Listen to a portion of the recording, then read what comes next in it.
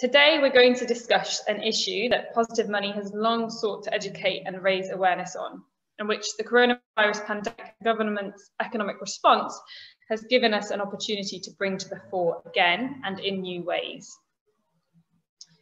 We've been told by countless politicians over the last decade that there is no magic money tree, but as the Bank of England has proven time and again, this simply isn't true. In the last 6 months alone, the bank has used its power to create new money to pump over £18 billion into bailing out big businesses via its COVID corporate financing facility. It's now also done a decade of quantitative easing since the financial crash, which has proven to disproportionately benefit the rich and resulted in higher assets and house prices for everyone else. So let's imagine what we could do instead. Our economic recovery from COVID-19 gives us a rare chance to change everything. A Green New Deal, a 4-day week, a real living wage, universal basic income, a stronger NHS. Today, we're going to discuss how we really could build back better by unleashing some of the money and policies that are available to the government. So a quick introduction on the structure of the next hour. So we've got 3 fantastic speakers here today. They're each going to give a presentation for about 7 minutes each, before we then move into an audience Q&A for the second half of the hour. So please do submit questions via the Q&A function you should see at the bottom of your screen. We'll also be monitoring questions on the Facebook Live comment section, because we're also live streaming on Facebook right now.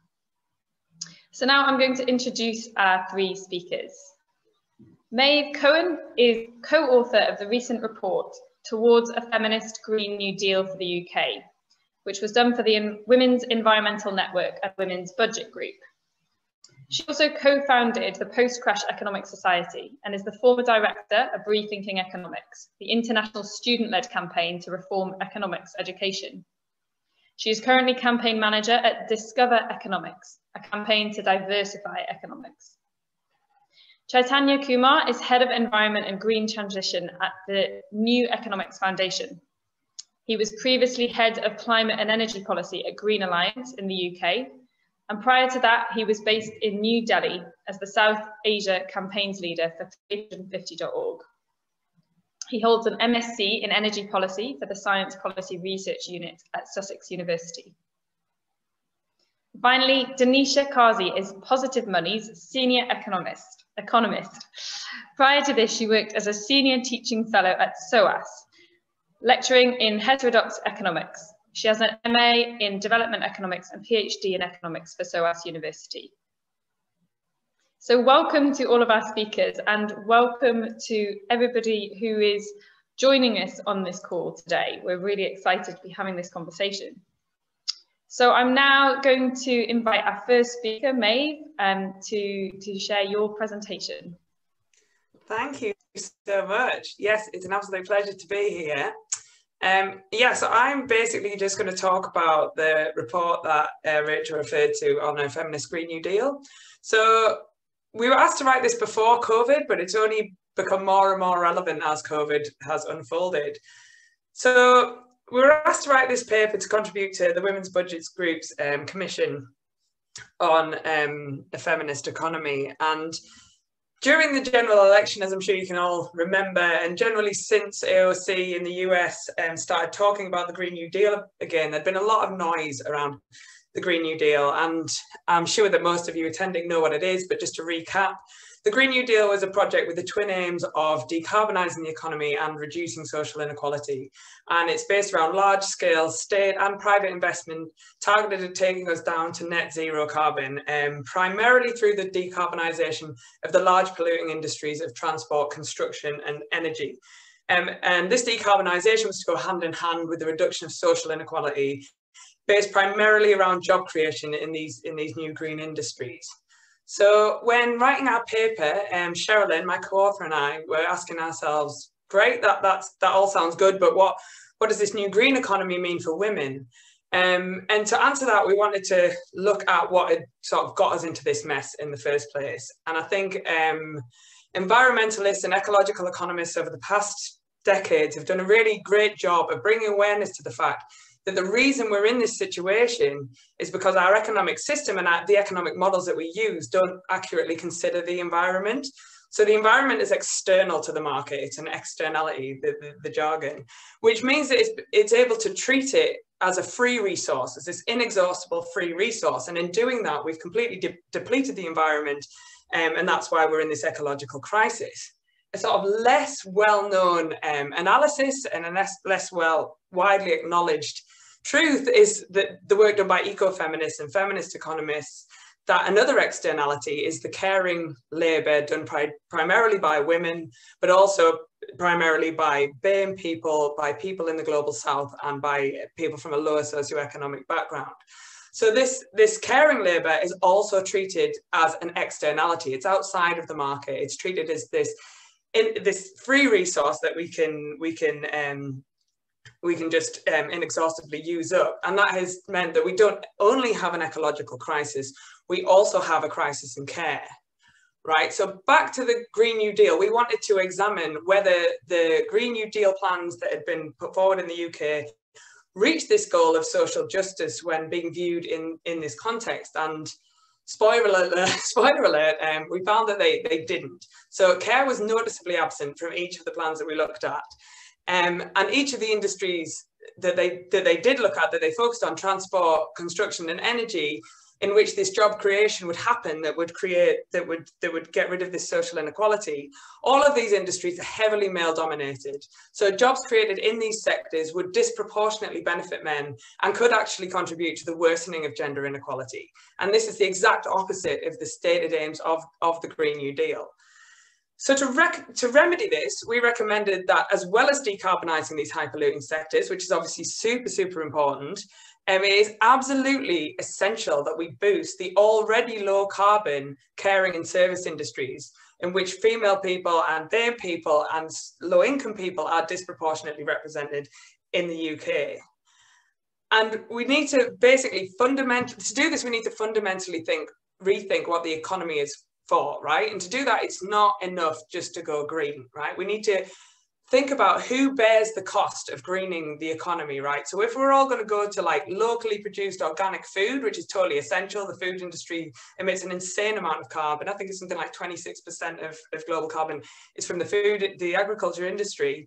But if we're all going to move to organic, locally grown food, who is going to prepare that food, right? It's a lot harder to prepare a meal from scratch. It'll cost a lot more labour to prepare a meal from scratch than to just bang it in the microwave, right? Where is that extra labour going to fall? If we ban single-use plastics, that means banning disposable nappies, right? That means that caring for children is going to have massively more labour. Who is going to do that labour? It's not enough to just go green. We need to think about how we are going to redistribute labour after we have gone green, or during the process of going green. So we need to completely rethink how we do our economics, right?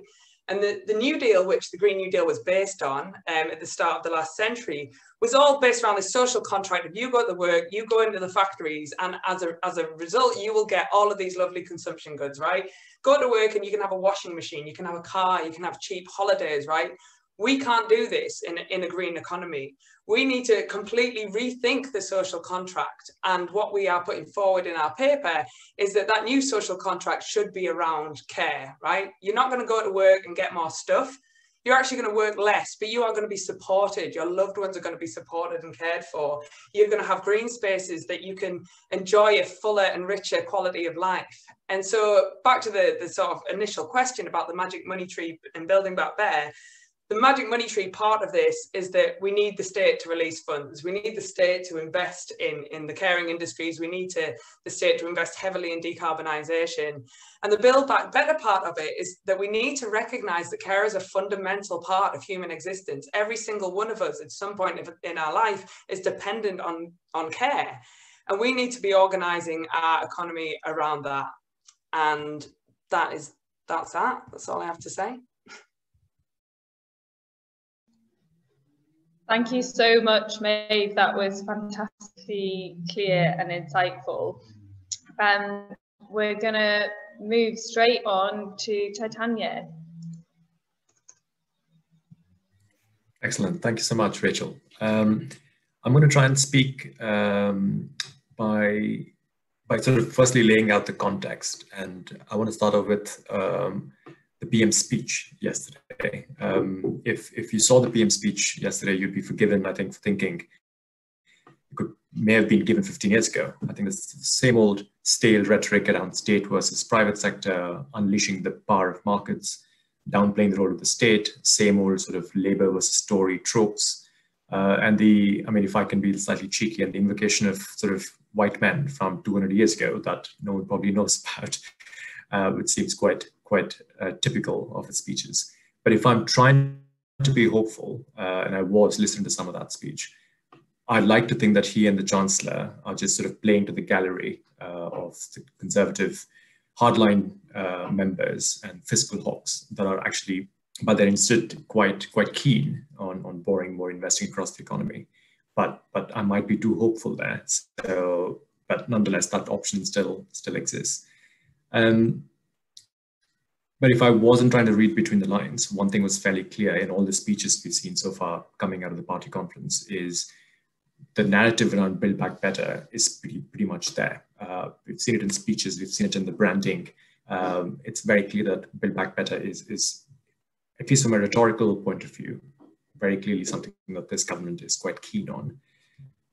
NEF and a lot of other groups have started a program and a campaign back in June under the same headline, Build Back Better. And I want to sort of briefly speak to that and sort of key pillars that sit underneath that campaign. It currently has about 350 odd signatories. Some of you on this call perhaps are already part of that. And the goal is to sort of secure commitments from the government on three things: protecting livelihoods, creating jobs, and retraining or reskilling workers. Now, the government so far has focused on the protection piece over the last few months, but is unwinding the program, which we think will have disastrous consequences. The focus on creation, it does exist, but the scale is incredibly poor. And what I think it basically amounts to building back better, but very slowly. The retraining, reskilling aspect is also there, but there doesn't seem to be any sort of cogent plan around it. We've seen the Kickstart scheme, we've seen things like the hiring of hundreds of thousands of coaches across the country. These are sort of good initiatives, but they're quite limiting in the scale that we need, really. Central to Build Back Better, we also think, is the investment agenda. I think that's the sort of crux of the conversation we're trying to have here. And one thing that needs to change if you need to achieve that, as NEF would like to think about this, is the fiscal rules have to change. They have to be modernized for the 21st century.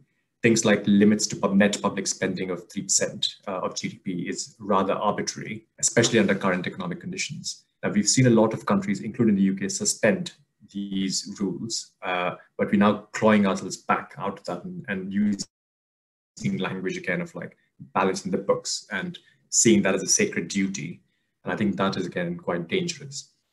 Now, you may have seen the headlines around the IMF coming out saying public investment by rich nations has to increase. They stated, sorry, my internet is a bit unstable. I'll continue. Hopefully you can still hear me. You get a bigger bang for buck from public investment because investment by private firms is extremely low. We've heard similar statements by the Federal Reserve saying, now is the time to invest, and a weak recovery can create unnecessary hardship for businesses and households across the country. So I think that's where we're at. There are sort of three things NEF and our partners are sort of trying to focus on, again, under the agenda of protect, create, and reskill. Under protect, we're quite keen on talking about the minimum income guarantee, something we published early in the year, where we're looking at a weekly payment worth £221 per week for any adult who's sort of not in any of the schemes that the government has at this point. We have calculated how much it might cost. All of these reports are up on our website. So that is something we're quite keen to push. On the create aspect, Maeve already spoke to this point. We've written a report basically calling for an investment of about £28 billion over the next sort of 18 months or so that we think could create roughly 500,000 jobs. Now, this is in energy efficiency, energy networks, broadband, things of that nature. But of course, it can't just be in those sectors, and we need to think much more broadly around social infrastructure that can create another report coming out soon that can create, we believe, an equal number of jobs in the public sector. And the final thing around retraining, reskilling, the way we see it is the job support scheme that was announced a couple of weeks ago needs to have a strong element of retraining and upskilling. If COVID has set in motion structural changes to the economy and activity at the firm level, then the government has a clear responsibility for a just transition and helping people through it. Now, as with most things, we've seen the rhetoric around it, but the scale of the response, again, is rather lacking.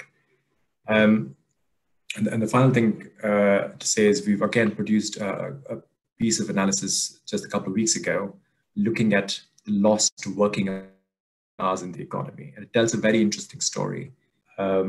What we've seen is places like the east of England has lost a lot more working hours, up to about 29%, while London saw a drop of only 12%, essentially suggesting London saw a smaller scale economic slowdown than the rest of the country. So there are massive distributive variations across the country in how, not just how COVID is impacting, but also government policy in response to that and how it's actually rolling out.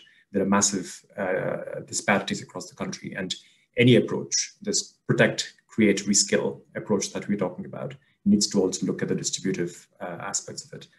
So I'll conclude just by saying, I think the need for public investment is higher than ever before, but the government rhetoric is starting to turn the other way, and I think now's the time to really up the ante. Just when the politics is turning against us. And I think the window is sort of closing, and the next 2 months, perhaps people on this call and others who've been working in this space really need to step up and push against that closing door and see what we can get. Otherwise, we may go back to, sort of boring old approaches to fiscal and monetary policy that clearly got us into the mess in the first place, will clearly not get us out of this. That's it. Back to you, Rachel. Thank you, Chaitanya. And that was just bang on 7 minutes. So brilliant timing. And again, super interesting and insightful presentation. Thank you. So now we're going to move to our final speaker, Danisha. Hi, thanks, Rachel.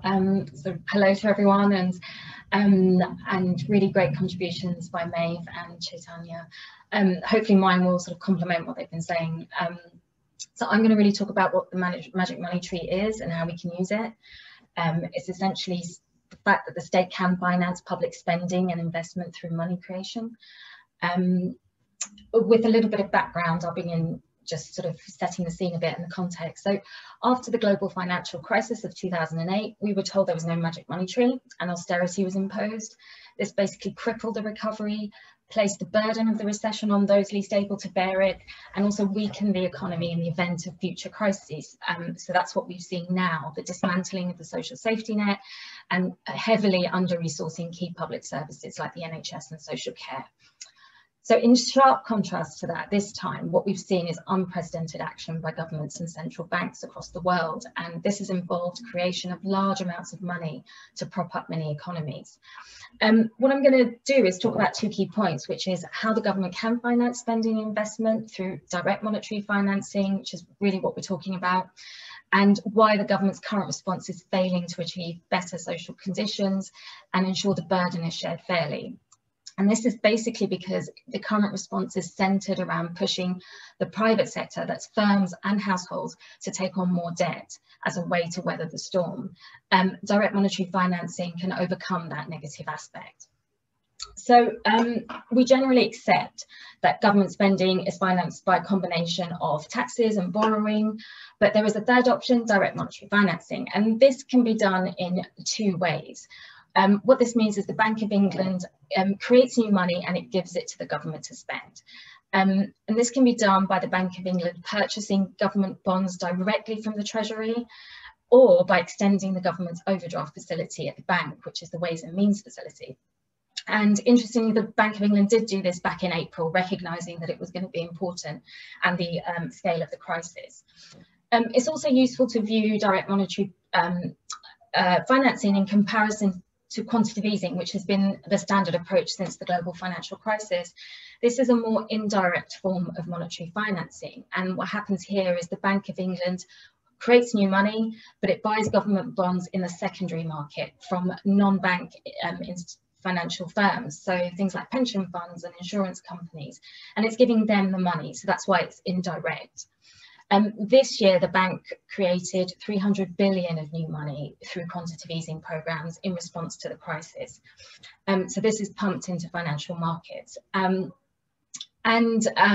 purpose of this was a little bit different this time. So in the aftermath of the global financial crisis, the purpose was to try and stimulate the economy, to put the money into those markets so they can lend it out. And we saw that that didn't really happen.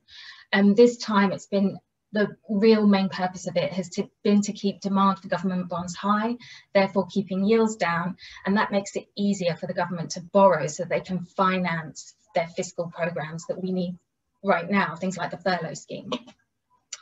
So I want to talk about some of the advantages of direct monetary financing. Firstly, it avoids all the negative effects that we know come out of quantitative easing.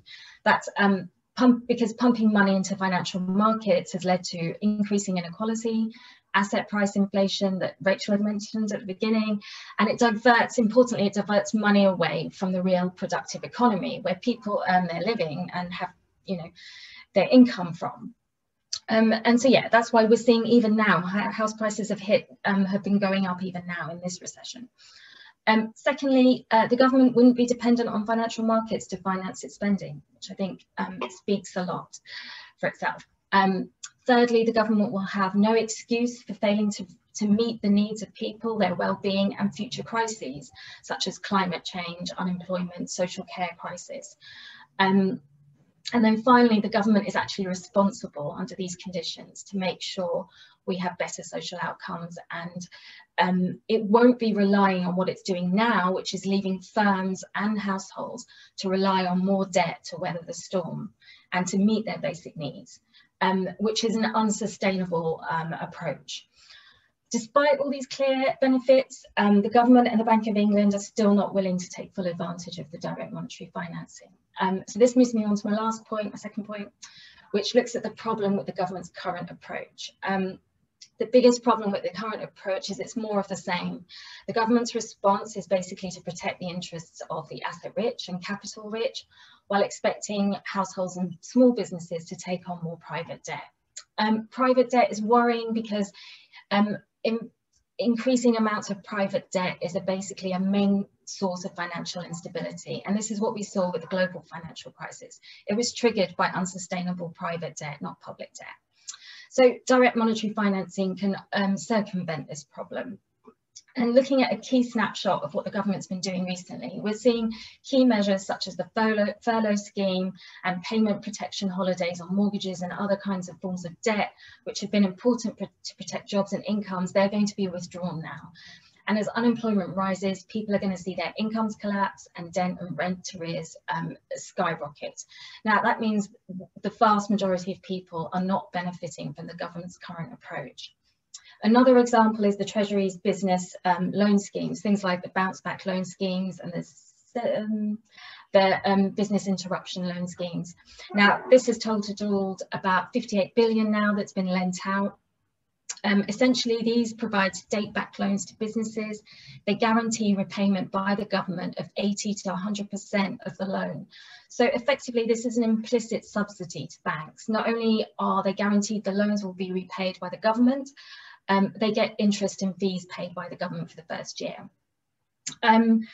Importantly, the downside to this is that small businesses are taking on more debt and at higher interest rates, sometimes up to 6 or 8%, as well as the risk of default on their livelihoods. And this could be an unsustainable problem in terms of the recovery. A final example, which Rachel also mentioned at the beginning, is the corporate COVID financing facility. That was a joint scheme by the Bank of England and the Treasury to extend on very favourable terms large bailouts to large corporations that were seen important in the economy. They didn't attach any meaningful conditions on these loans, either environmental or social conditions. Problematically, what we've seen is vast amounts of money extended to them, newly created money, while at the same time, companies are making large-scale job cuts.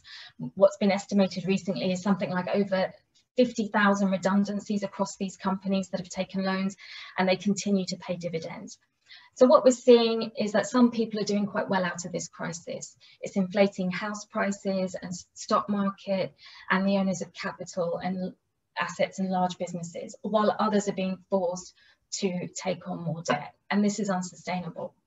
So just to end here, I'd say the state has the capacity to create money to directly finance the challenges we're facing and improve social outcomes, make sure the burden of these crises and these challenges are shared fairly amongst us.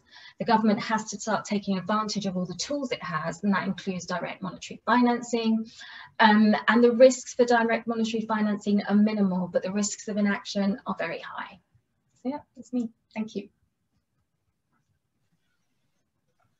Thank you so much, Danisha.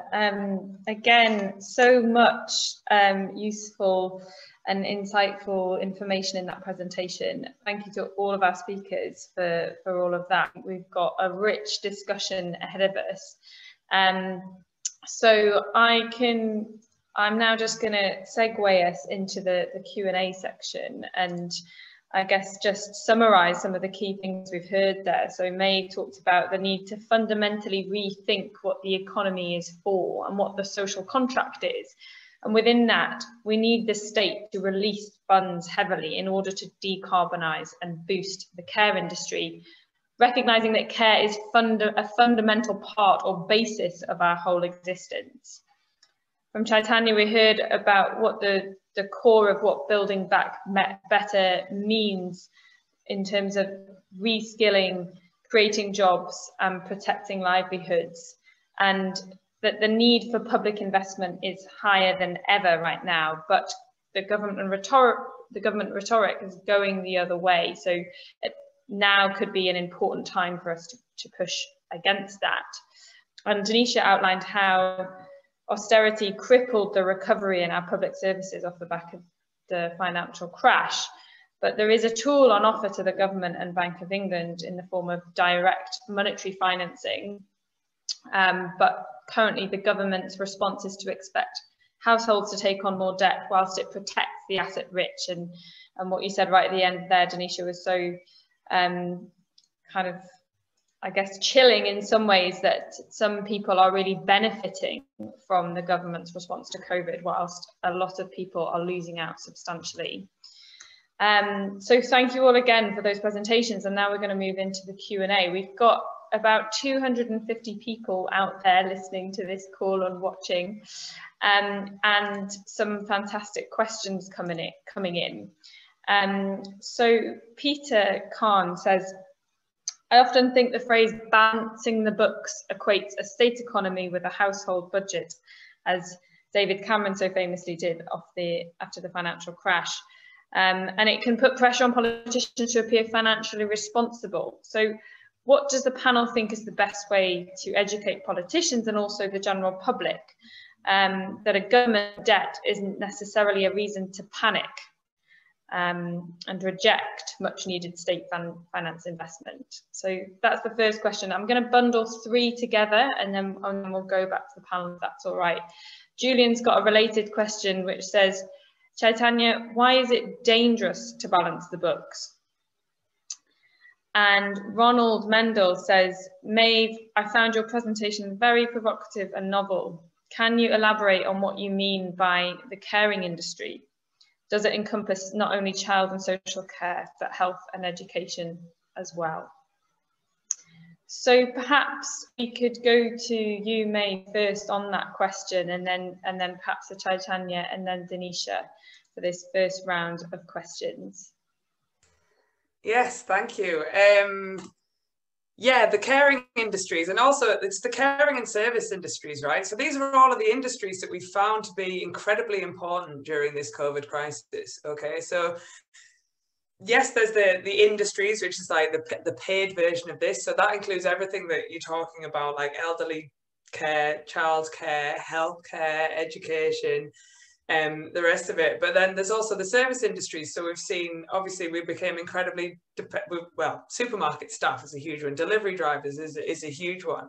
These are already relatively low carbon industries that we fundamentally all rely on. And we saw that very clearly during the crisis. These were the key workers. These were the people that we realized that society couldn't function without. I mean, they shouldn't have needed a global pandemic to realize that these are the people that we fundamentally rely on. Yeah, so in answer to your question, yes, it includes that, but it's also not just the caring industries.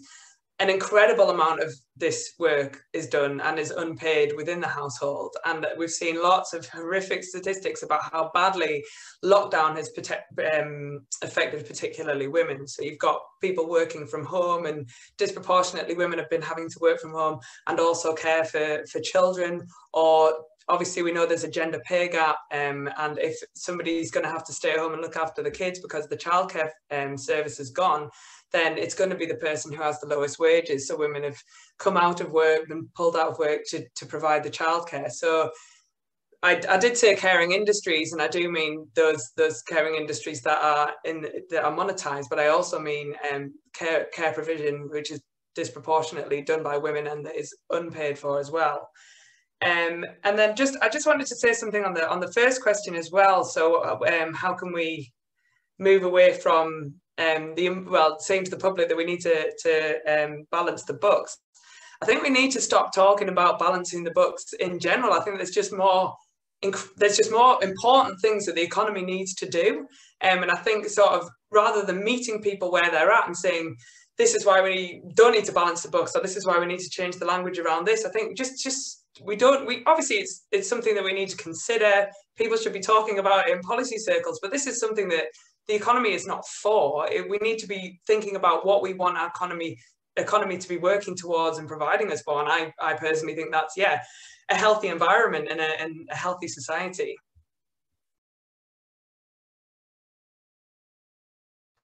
Chaitanya, please come in.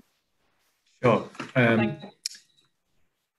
Yeah, just to pick up from where Maeve left, sort of saying the last thing, which is right. I mean, if we've been measuring the wrong things, then the entire notion of balance in the budget seems a bit silly. But that's where we're at. The politics of the day means every time a politician goes on LBC or whatever news outlet, they will be asked this question, like, how are you going to deal with the fiscal deficit? How are you going to deal with a massive debt of £350 billion? And I don't think they have a cogent response. And just saying we can borrow more, interest rates are low, which some have, I don't think for some reason doesn't feel like a satisfactory response, because it's an easy thing to sort of beat politicians with constantly. And I don't think we've figured out a way of responding to that.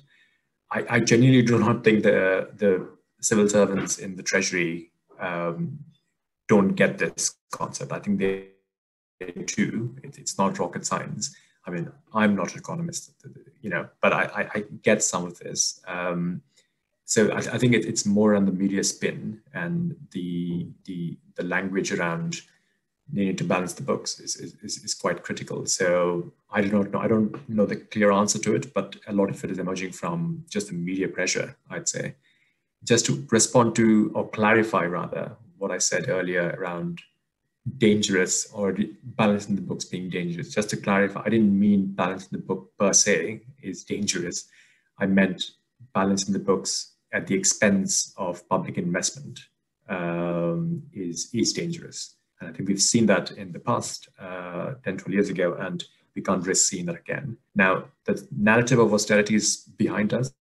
I don't think we'll go down that path, but underinvestment is as bad as just cutting public spending, right? So it can have dire consequences, given we just sort of, in some semblance of coming out of austerity last year, some signs of that, we can't just go back to that. So it's less about balance the books being dangerous per se. It's more about, I'm more worried about the investment and the risk of losing that, which is dangerous.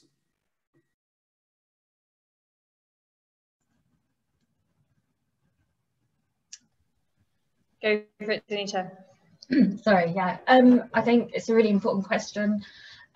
It's disappointing to see it appearing so early on in our in the pandemic that we're still dealing with. That second wave is sort of coming or is already here. It's very misplaced it's misguided to be talking about this at the moment. So I agree with Maeve that we should try and change that conversation. One thing I would say is to take the focus away from it is to really point out that private debt is more of an issue, and it is what the root of financial instability is. So we really need to be, instead of worrying about that, we need to be worrying much more about what's causing private debt to become unsustainable and the sort of roots of that. Another thing I quite like to say quite often is that we've actually sustained much higher levels historically of public debt than we are now. So after World War II, public debt hit 250%. So debt as a share of GDP, 250%. And we also set up the welfare state at that time, which has had immeasurable benefits to society. So we can do these things, and this shouldn't be holding us back. So yeah. Thank you so much. So the view, there's loads of different questions coming in here. We've got people as far as Edinburgh, from islands off of Scotland, from Chester, all around the UK. It's very exciting. And I'm going to just ask 3 questions now that are quite specifically about this idea of direct monetary financing, because there's a few different questions coming in on that. So Rosanna in Edinburgh says she's wondering if universal basic income is part of this idea of direct monetary financing. Secondly, Caroline White in Ireland says, are there existing examples of direct monetary financing in other countries? And if so, what lessons can be drawn from them? And finally, a question from Jenny. What reasons do the Bank of England and the government give against direct monetary financing? Do we know that? And what can be done to overcome these barriers? So 3 connected questions there, and I'm going to put them back to the panel. And I can see Danisha and Chaitanya writing away there. So either of you, please feel free to come in and comment on those questions, and Maeve, of course, as well.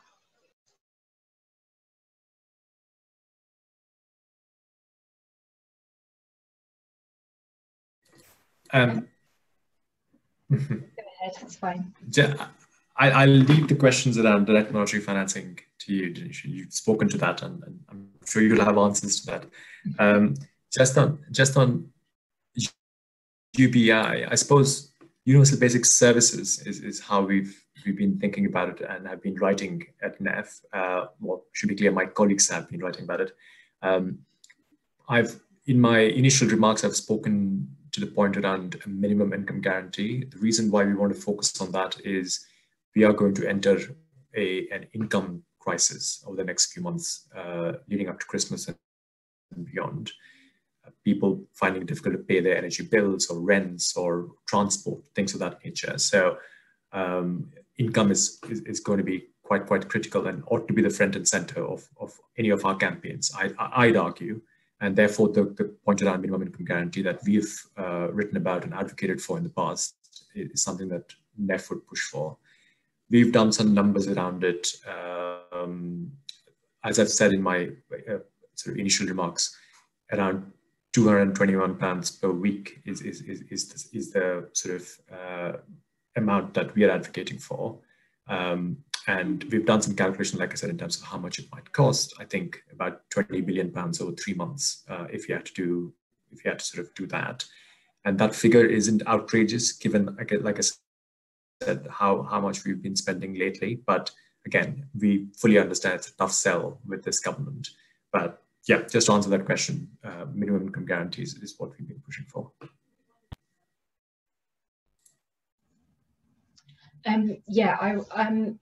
In terms of the first point about universal basic income, it's not it's not exactly part of direct monetary financing, although some people's might call for direct monetary financing to fund universal basic income. Essentially, it's one of many different options that are being put out there, things like a jobs guarantee, the Green New Deal, and funding social care and health services. So that's a question for what priorities as a society we choose to focus on direct monetary financing on. In terms of what reasons does the government and Bank of England give for not pursuing direct monetary financing? One of the main reasons that's given is that it's this kind of misguided view that it would lead to uncontrollable inflation. That's generally what's said, and often a few kind of extreme examples are given, things like Zimbabwe as an example for what it would lead to, but actually we know that conditions right now are not in line with that inflation being an issue. Inflation right now is 0.2%, which is well below the government's target of 2%, and in fact most economies are facing deflationary pressures, as well as the fact that recently the Fed had actually changed its inflation targeting so that it was a range value rather than targeting a specific value, which is recognition that actually we probably need to have a little modest inflation. So sort of moving away from that, another reason is there's been this tendency in the recent past to separate the bank monetary policy and fiscal policy. So the bank is in control, the central bank is in control of monetary policy, and the Treasury is in control of fiscal policy. And this idea of independence is seen politically as important, and that they shouldn't blur the lines. So that's another reason it's seen as not appropriate to kind of blur those lines.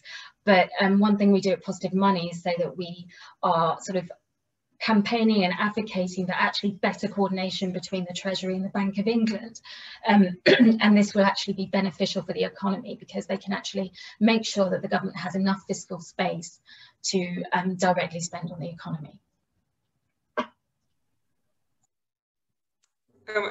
Similarly, I just want to come in on the UBI point.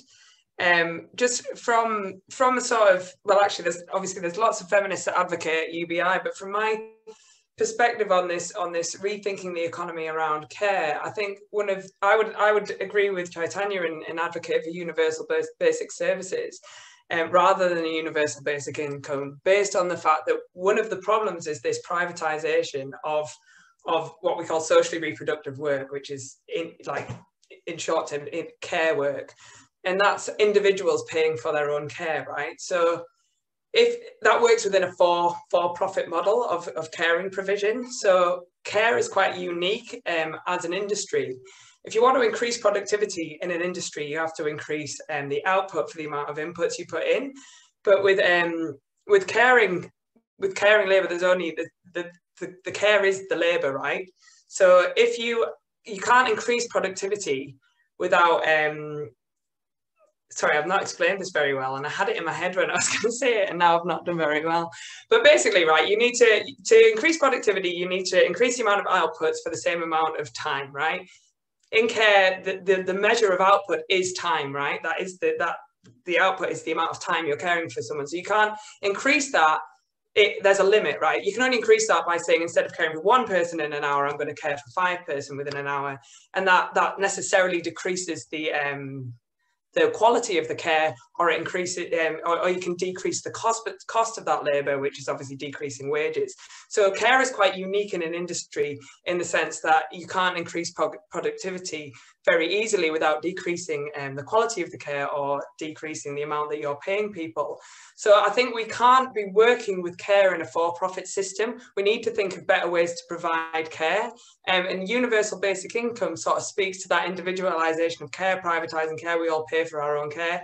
It can work to some extent, but it needs to go hand in hand with the provision of universal basic services, and that's the socialisation of care and sharing that, distributing that more fairly. Apologies, that wasn't explained very well, but I hope I got there in the end. It absolutely was, Maeve. That was really clear. Thank you so much. And thank you for all our panelists for answering these questions that are coming in thick and fast, and such a rich range of questions as well. So if we've all got the energy, I'm going to take a deep breath and ask us 3 more. So Jonathan says, if the government had spent its 180 billion, or is it 18 billion perhaps, by giving money directly to people, what would the effects have been on the macro economy? Rachel says, as a mum of 3 who uses cloth nappies and tries to shop locally and organically, I'm super interested in the idea of a feminist Green New Deal and a care-based economy. To change our economic setup/mindsets to achieve this, do we need to move away from the idea of perpetual growth? How would it work, basically? She says. And Alistair says, given that the pound and almost every other currency in the world is a debt-based currency lent into existence by bankers and bearing debt, is the idea that we can transform to a Green New Deal possible? Is it necessary to completely reimagine the financial system with non-debt-based currencies? So 3 chunky and different questions there. Maeve, are we able to go to you first? And feel free to speak to any of the 3 questions there.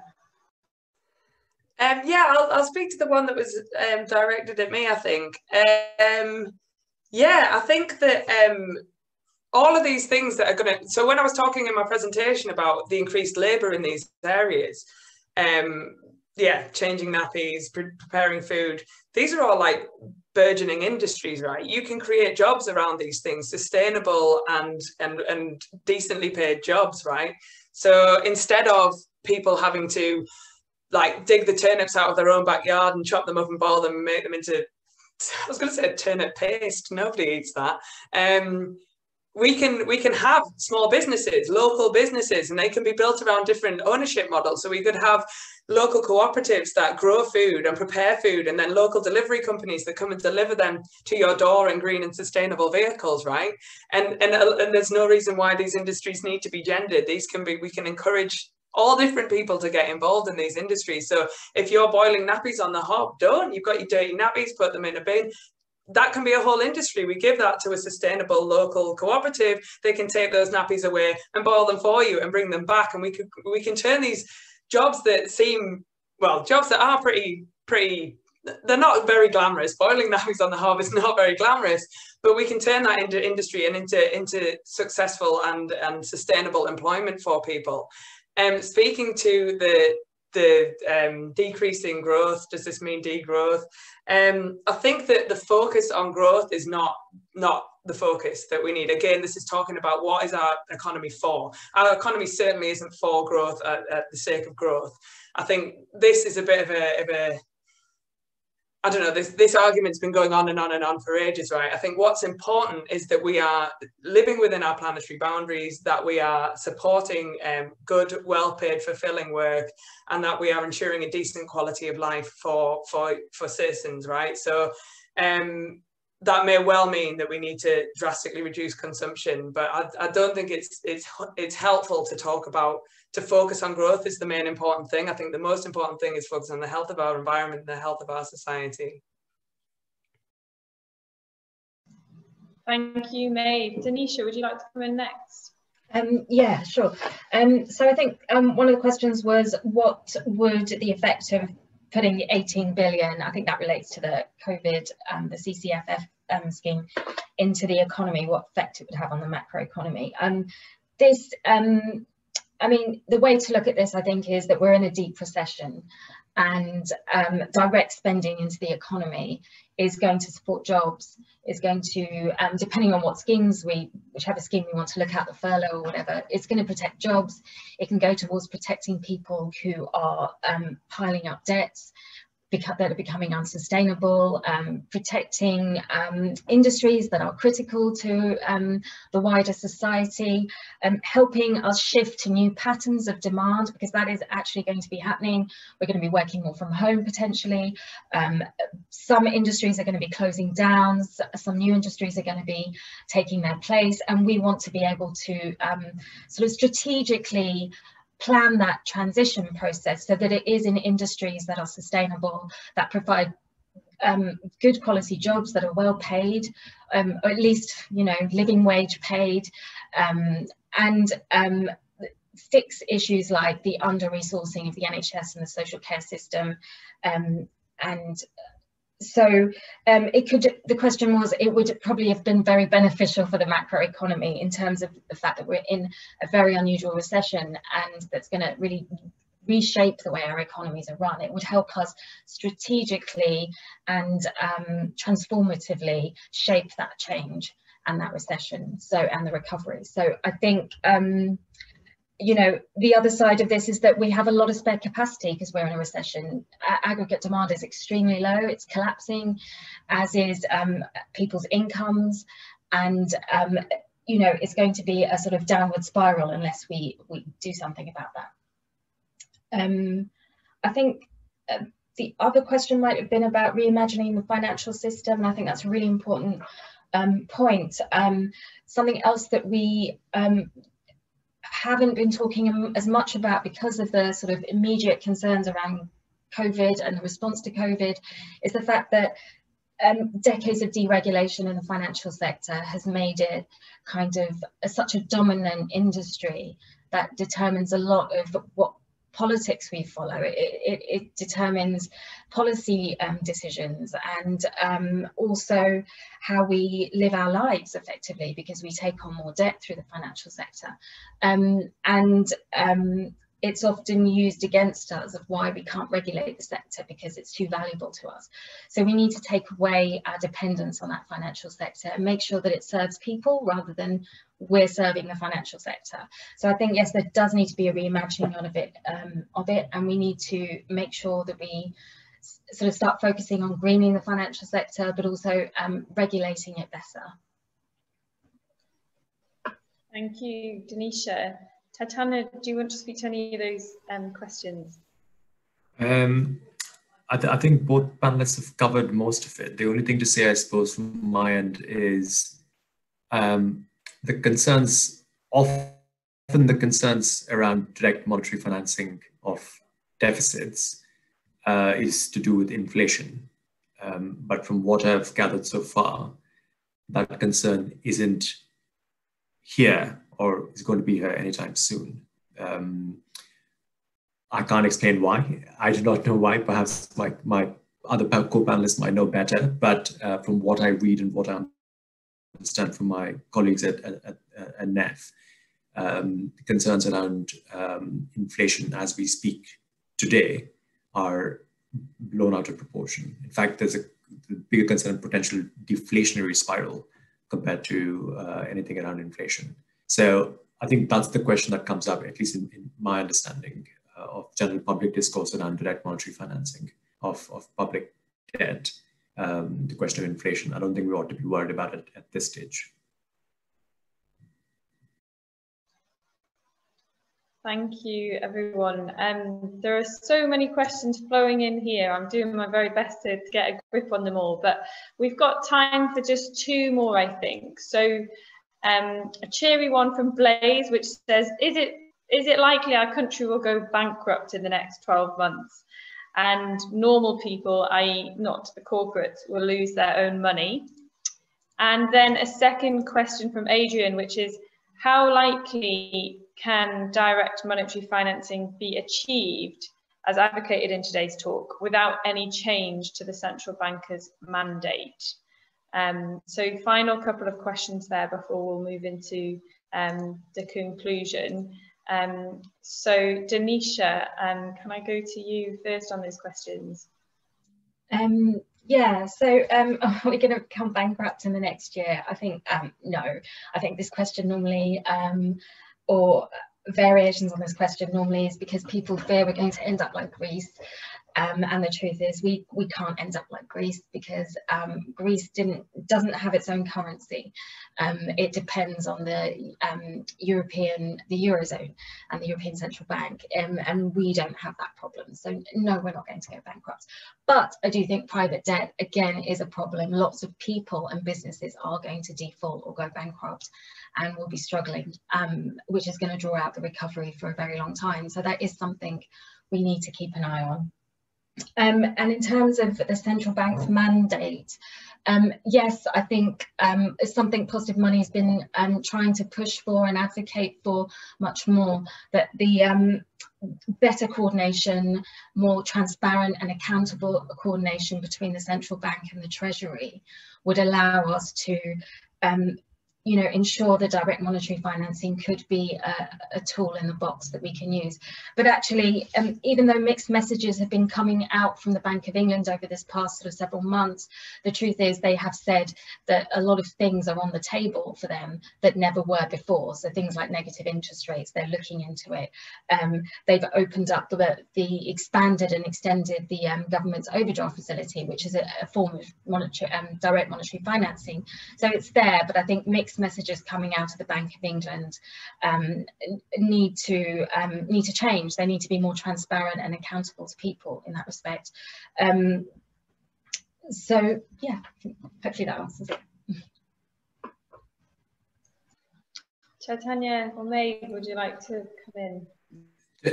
Again, I think Danisha's covered the response quite well. I suppose implicit in the point around the fact that we cannot go bankrupt is another case for greater public investment, I suppose, and further borrowing there. So that never is a worry, as far as I understand. And Danisha's example in the past around how much deficit we accrued post World War II is another example. So yeah, just repeating the fact that that's not a possibility, which means that we can actually do more in terms of public investment.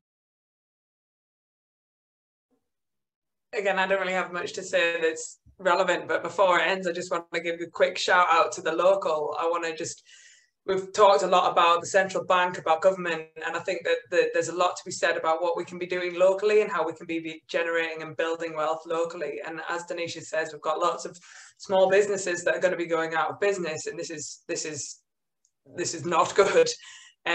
But it is an opportunity to build workers' cooperatives, to take over some of these firms that might have gone bust and build and generate wealth locally using the support of local authority, using the support of local institutions that are embedded in the area. And yeah, I think that the national and the international is obviously super important. But I think in these times of COVID, where I don't know, final nail in the coffin of globalization, we need to be looking locally and looking at how we can, build things on a local scale. A really important point to end on and bring in. Thank you for bringing that in, Maeve. And that brings us to the conclusion of this webinar. So I just want to say a really huge thank you again to our speakers for all of the expertise and energy that you've brought to today's webinar. This is a really important and fundamental conversation. It's become clear that we really need to reframe what our economy is for. Is it for the health and environment, as opposed to the importance of balancing the books? That just isn't really important. And that we need to change this narrative around how governments can spend money. So private debt is problematic and high. We're in a deep recession, but public debt is quite low in historic levels. And we need to recognise that underinvestment by government is not good for our economy. We've also heard about the technicalities of how some of this, how the state can fund what it needs to. And then at the end there, we heard about the importance of community wealth building, different ownership models at the local level and drawing on local institutions and perhaps different forms of banking models. So The full video of this webinar will be on our YouTube channel probably by the end of today, but at tomorrow morning at the latest, and it's already on Facebook as well. This was the third and final of our webinars in our autumn series. The first was how racism built our money and banking system. The second was debt, inequality and COVID-19, the perfect storm. And obviously today has been building back better with the magic money tree. You can see all of them on the Positive Money's YouTube channel. We're hopeful to do another series of webinars early in the new year. But for now, I just want to say a big thank you again to our speakers and to everybody who joined and submitted questions today. Thank you all so much.